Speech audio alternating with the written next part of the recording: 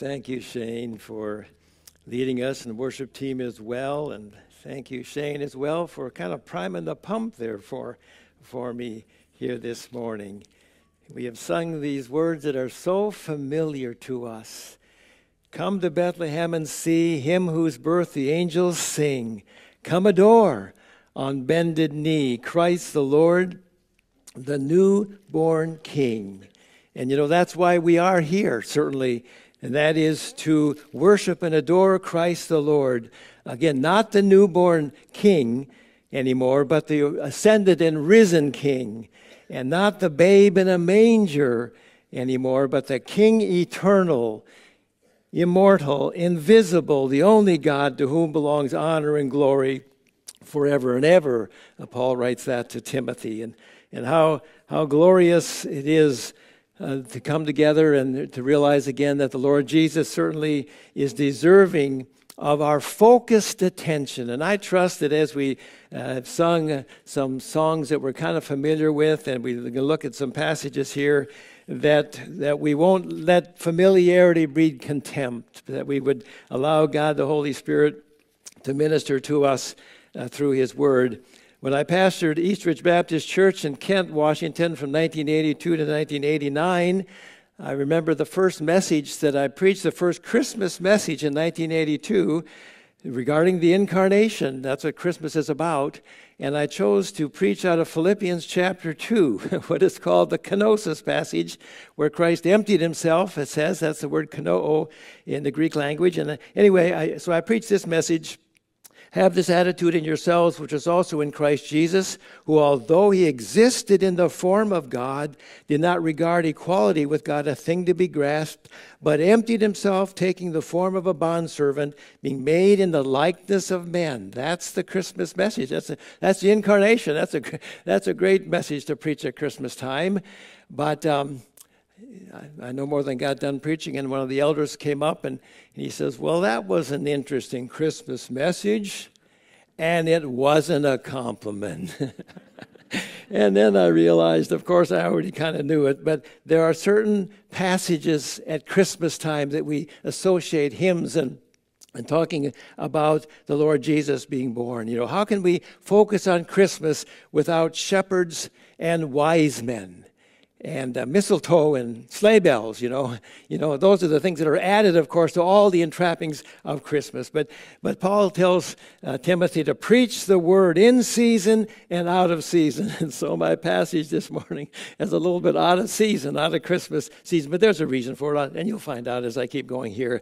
But we're to study and we're to believe and we're to ponder the incarnation of God the Son all year long, of course. And so we want to look at this passage again that we're so familiar with, Luke chapter 2, Luke 2, and I'm going to read starting with verse 4, Luke 2:4. And Joseph also went up from Galilee, from the city of Nazareth to Judea, to the city of David, mark that, which is called Bethlehem, because he was of the house and family of David, in order to register along with Mary, who was engaged to him and was with child. And it came about that while they were there, the days were completed for her to give birth, and she gave birth to her firstborn son. And she wrapped him in cloths, laid him in a manger, because there was no room for them in the inn. Such familiar words for us today, such precious words. Pause and pray with me, though. Father, we come before you and we give you praise. Thank you that we can gather in your name, that you are here. Thank you for the incarnation, the birth of your own Son who became one of us, lived a perfect life, and died that sacrificial death on our behalf. And we're so grateful that you've given us the ministry of proclaiming this message to those around us. And so have your way. Give us ears to hear this morning. Keep us from trafficking through unlived truth this morning as we bow before you one more time. In Jesus' name, amen and amen. Well, I'm going back in my memory, in my dotage. Do you know what that is? Dotage? In my older age, yeah. But I remember 30 years ago, we just moved here to Bellingham from Kent, and it was Christmas morning, at the house that we still live in on Alabama Hill. We got up and we walked outside, and it was a dusting of snow, 2 or 3 inches of snow that morning. And there we'd had some night visitors. And so these high school kids had come, and they had secretly, quietly wrote in the snow for us a scripture verse, Luke 2:11, it said. Luke 2:11, just the passage. And of course that passage is, "For today in the city of David there has been born for you a Savior who is Christ the Lord." And then they had the little fish sign, the ichthus is what it's called, ichthus, and that acronym for ichthus is Jesus Christ, God's Son, Savior. That's what that means. So anytime you see that, you just think of Jesus Christ, God's Son, Savior. Anyway, our night messengers hadn't given us any advance warning that they were going to come and give us this special scriptural message. But God had been telling his people and had been promoting for years and years, for millennia, the future birth of his Messiah. And you'll notice in your outline there, ancient story, never old. I hope it doesn't get old to us.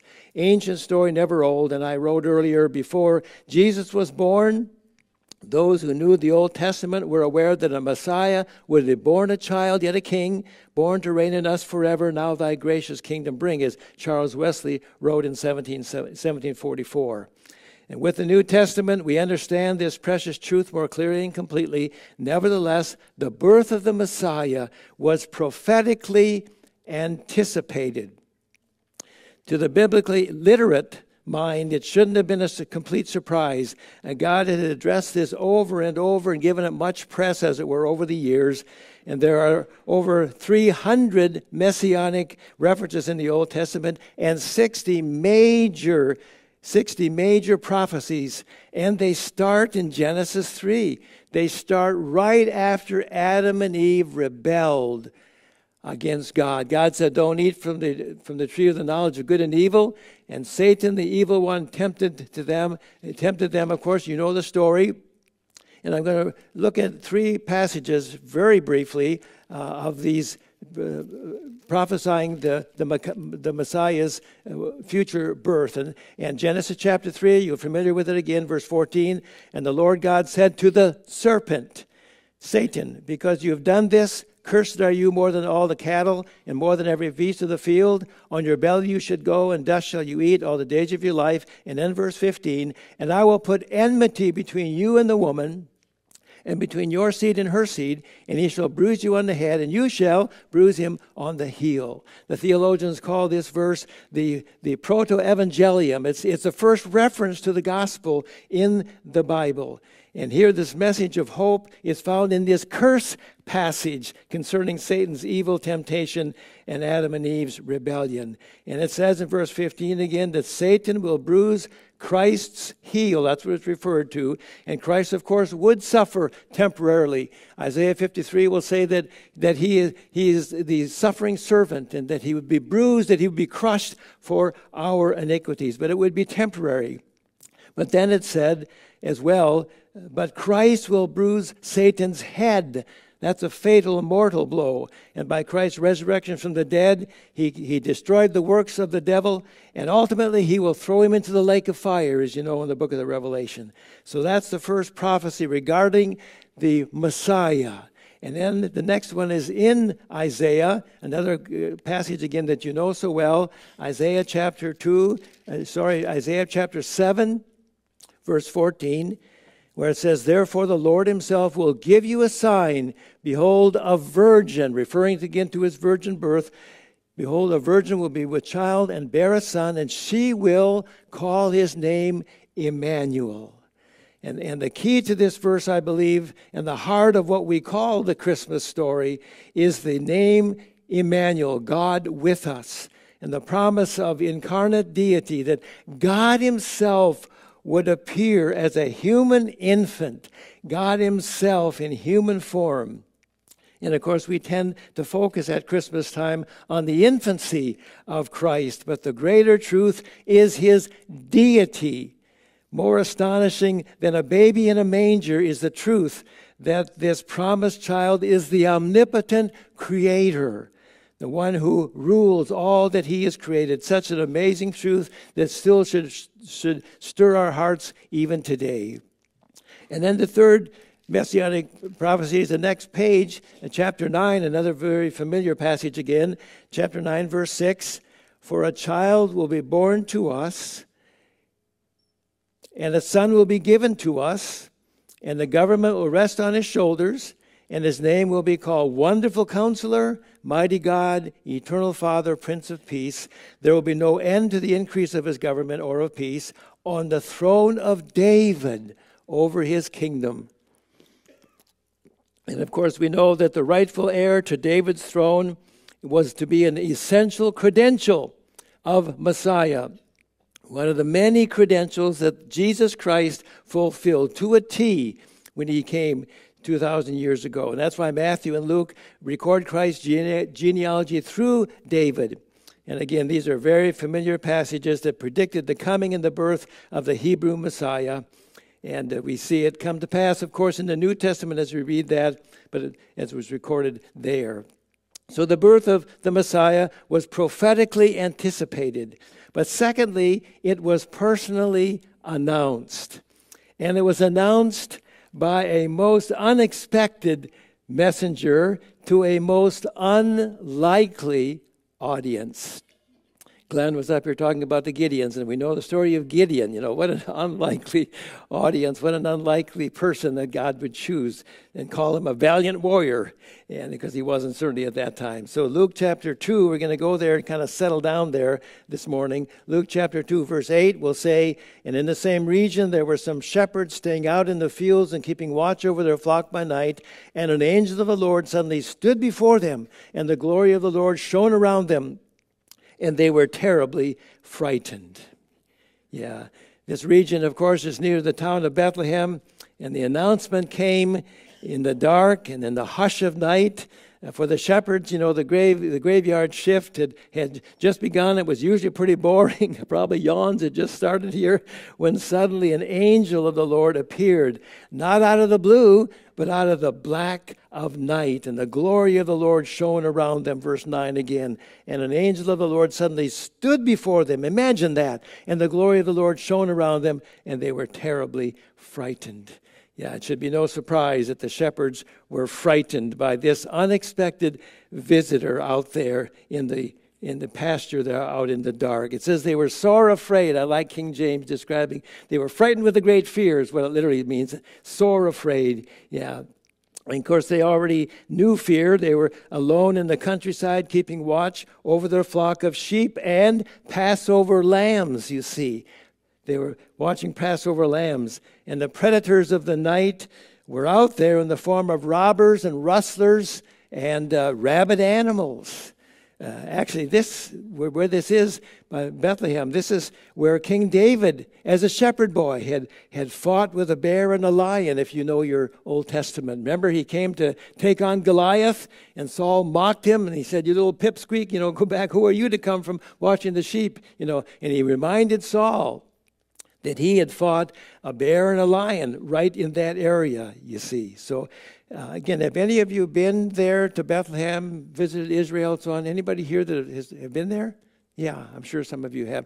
Linda and I were there in March of 2010. And of course, being there doesn't make us more spiritual, or talking about it doesn't make us more spiritual, of course. But I just refer to it because it was so surreal to be there, out there at night, to know that the shepherds were really here, quietness of watching the sheep.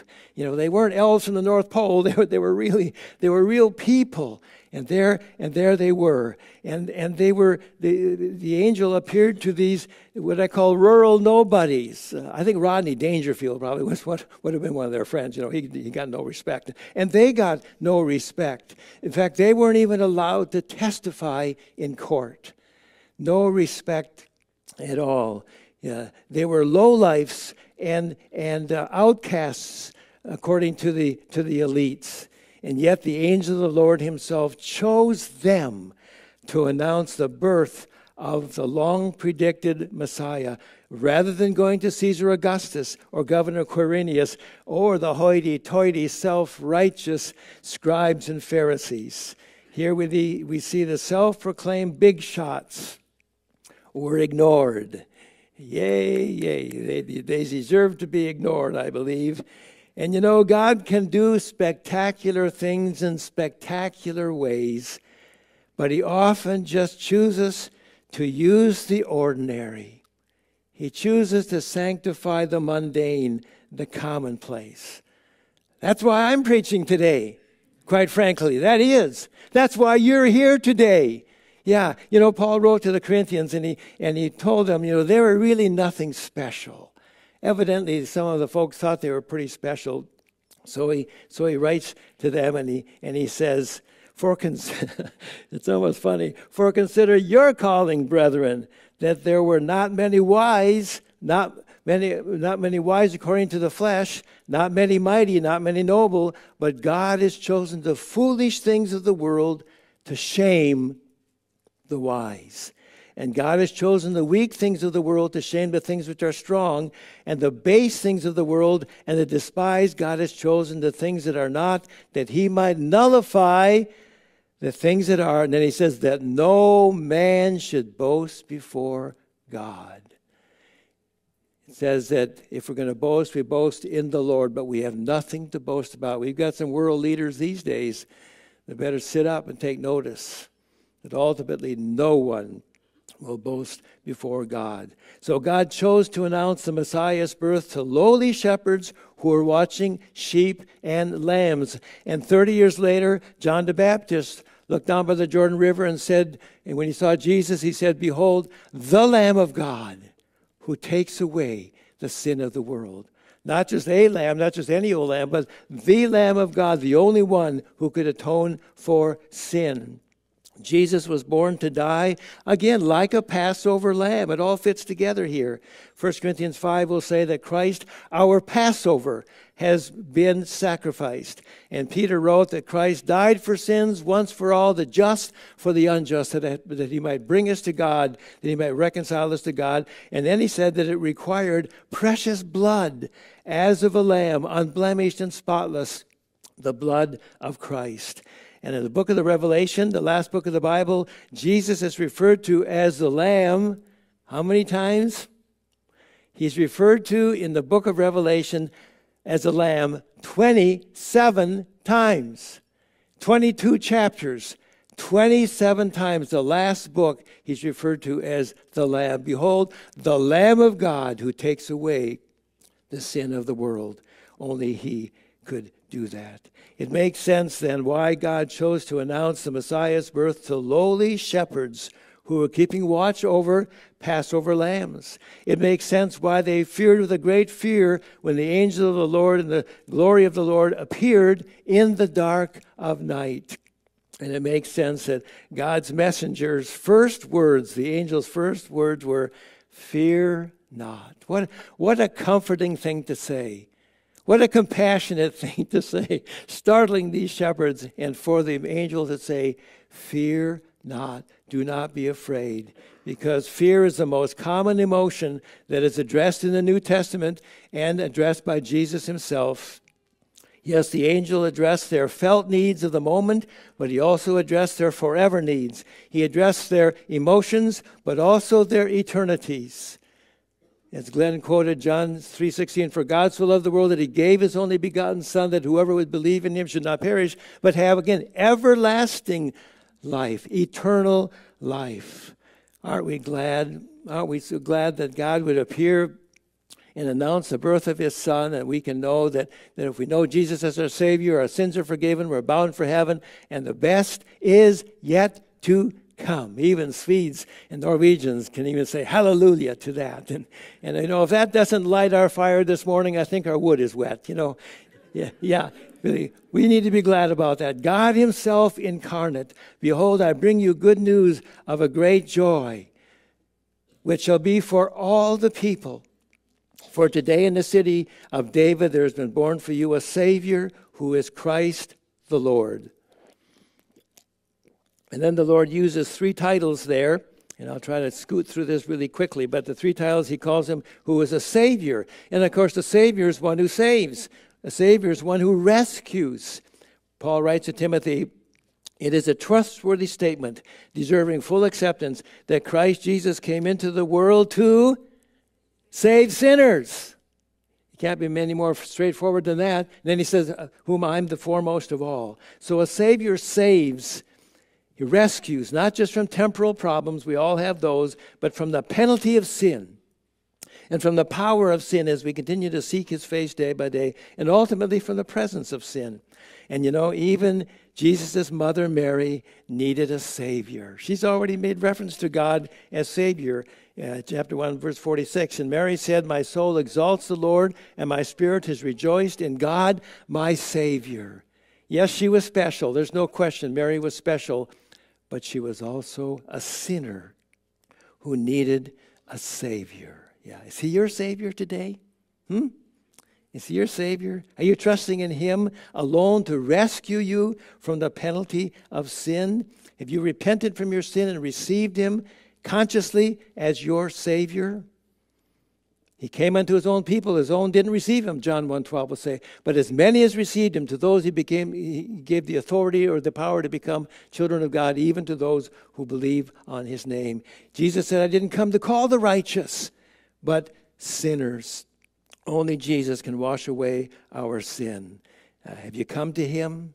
Oh, I know that most of us have, but we never know who's here in an assembly. He said, come to me, all of you who are weary and heavy laden. Why were they weary and heavy laden? Because they were trying to keep all the laws of the Old Testament and all the extra laws and rituals of the Pharisees and scribes, and they were heavy laden. And Jesus said, come to me, you who are weary and heavy laden, and I will give you rest. Remember? Take my yoke upon you and learn from me, for I am meek and humble of heart, and you will find rest for your soul. This is a spiritual thing, you see. He said, I will give you rest, and you will find rest when you take my yoke upon yourself. And then he said, for my yoke is easy, and my load is light. Do you see the Christian life that way, dear friend? That his yoke is easy, his load is light as we take his yoke upon ourselves. Yeah. There was been born for you a Savior who is Christ. Of course, that's the second title, Christ, Christos, the anointed one, Mashiach in the Old Testament, in Hebrew, Messiah. The long-predicted Messiah had just been born in Bethlehem, and even a lowly Hebrew shepherd knew that Israel was looking for a promised Messiah, the final Passover lamb. So who is a Savior, who is Christ, and then the Lord, Kyrios here, the Lord, who is ruler, the master. He was a Savior, Christ the Lord. And certainly I believe we would agree today that the one who rescues us deserves to rule over us. Can we agree on that today? The one who rescues us certainly deserves to rule over us. Yeah. Do we allow him to rule us? Yeah. Is he Lord in fact as well as in name? Jesus said, why do you call me Lord, Lord, and not do what I say? Yeah. Then verse 12 says, and this will be a sign for you. You will find a baby wrapped in cloths and lying in a manger. King James, swaddling clothes. When I was a kid back in Minnesota, I wondered what this swaddling, and no one didn't know what a swaddling was, a sign, but I didn't know what it was, what a swaddling clothes was. Well, probably the swaddling clothes had something to do with it, but it really wasn't the swaddling clothes. It was a sign. The sign was that a human baby would be lying in a manger, in a feeding trough. You know, you don't see that every day. And that was the sign. And the Messiah was to come through a royal lineage, but he wouldn't be found in a crib in a palace. No, he would be found instead in a stable or a cave, lying in a feeding trough where sheep and lambs eat. Yeah, that shouldn't surprise us again. The Lamb of God who takes away the sin of the world would become the good shepherd who will lay down his life for the sheep like a Passover lamb. Again, it all fits together. So the greatest event in human history was prophetically anticipated. It was personally announced, and then it was practically applied in the lives again of real people. Verse 15 says, and it came about that when the angels had gone away from them into heaven, that the shepherds began saying to one another, "Let us go straight to Bethlehem then and see this thing that has happened, which the Lord made known to us." Let us go straight to Bethlehem then. There was no ho-hum in their lives, was there? There was no bah humbug either. And it says they came in haste. No grass grew under their feet. And Bethlehem, of course, was teeming with people because of the census. And, of course, they didn't have a Rand McNally Atlas. They didn't have a GPS. They couldn't call Uber or Lyft. And maybe they had yellow camel, but they had no yellow cab, I'm sure. And you will find, it says in verse 12, you will find, implying a search there. And somehow these country bumpkins, these shunned shepherds found their way to the intersection of Swaddling Street and Manger Avenue. And there he was, verse 16. They came in haste and found their way to where the Messiah was, born the people to deliver, born a child and yet a king. And so let's not gloss over this. Pause just for a moment to understand and appreciate the obedience of these humble shepherds. These were just mere mortals like we are. They were needy sinners like we are. And yet the angels had hardly left when the shepherds were on their way to see this Savior who is Christ the Lord. And again, we need to take note that they changed their routine in response to God's revelation. Think about that. Would we have done that?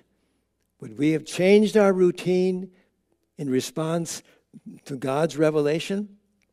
Well, I'd ask you, do we do that? See, this is God's revelation.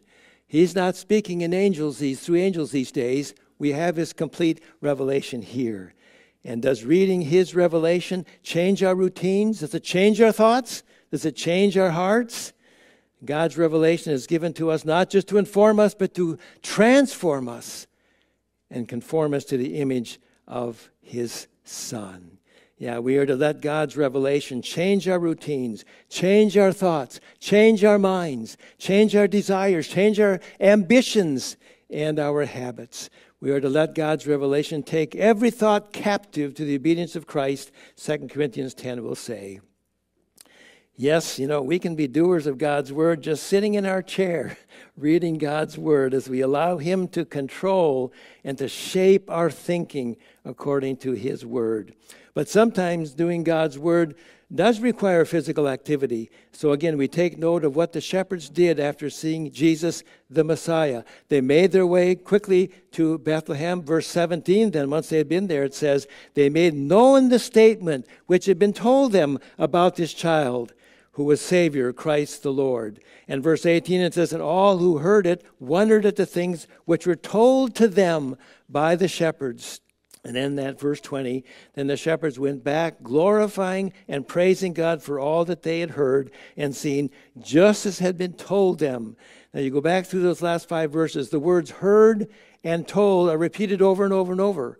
They heard and they told. They heard and they told. Does that describe us? We have heard. Do we tell anybody? Do we these days? This was the ripple effect of this good news of a great joy being repeated to the people around them. And again, today, that's our job. That's our assignment. That's our holy task. We are to tell what we've been told by God's revelation. We are to shape our routine in response to God's revelation.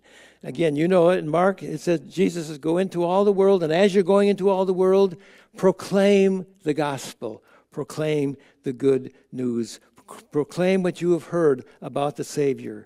And again, thank you, Gideons, for giving out God's word around the world that you've done for years. Glenn Wass and Tim Smith and Steve King, thank you for what you do. That's the reason I chose this passage, quite frankly. I knew there was to be a Gideon presentation. Linda and I have supported the Gideons for years and years. And again, like the shepherds, you as Gideons as well are eager to get God's word out regarding the message of the Messiah. And Jesus said to those who follow him that they were to proclaim to every creature, all creation, the gospel. And this is a command, as you know. It's not just a suggestion. But I wonder how many of God's people over the years, when they read and hear about that we're to proclaim the gospel to every creature, I wonder how many have just kind of shrugged and not audibly said, but shrugged and thought, nah, not really. Nah, no thanks. I don't have the gift of evangelism. No, that's not my personality. Yeah, that's just not me to talk about Jesus to people. I'm just not going to do that. Of course, as we know, if that's our response, that's absolute disobedience. Yeah. Could this be any of us here even today? And if so, then the greatest story, never old, becomes the greatest story never told. How tragic. What a deathly silence that is. If we decide it's for somebody else to share the gospel, to proclaim the gospel, but not us. But our shepherds, our humble nobodies, went straight to Bethlehem. They came in haste. Then they made known the statement which had been told them about this child. He is a Savior, Christ the Lord. You know, evidently, the shepherds really believed what they believed. That's my conclusion. They really believed what they believed. And again, don't tell me what you believe. Tell me what you do, and I'll tell you what you believe. To know and not to do is not to know at all. Do we believe that Jesus is the way, the truth, and the life, that no one comes to the Father but through him, as Danny preached last week? Do we believe that Jesus said to proclaim to everyone the good news of forgiveness of sin only through him? And then I would ask, do we love to tell the story of unseen things above, of Jesus and his glory, of Jesus and his love? Do we love to tell the story? For some have never heard. I believe there are those in our Christian, so-called Christian America who've never heard the gospel. They've never had it clarified. They think they know it. They've never had it really clarified to them. We love to tell the story, for some have never heard the message of salvation from God's own holy word. So, my friends, can I ask us today to commit today to the ancient story, never old. Let's make sure it's not the ancient story, never told. Would you bow for a moment, please?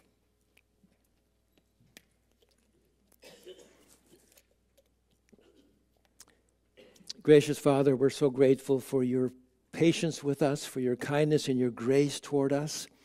You love us with an everlasting love, and you accept us. And we know that as we look to you and to fix our eyes on Jesus, the author and finisher of our faith, we know that you provide for us all that we need for life and godliness and to be your ambassadors. Thank you for the great privilege of being your ambassadors and looking for Jesus to come here as well. Father, we think of the lady who was blind from birth, who wrote 8,000 songs and hymns, and she admonishes us today to rescue the perishing, to care for the dying, that Jesus is merciful. Jesus will save. Help us today, Lord, to love to tell that story for your glory, for our good as well. And we come in his matchless name. Amen and amen.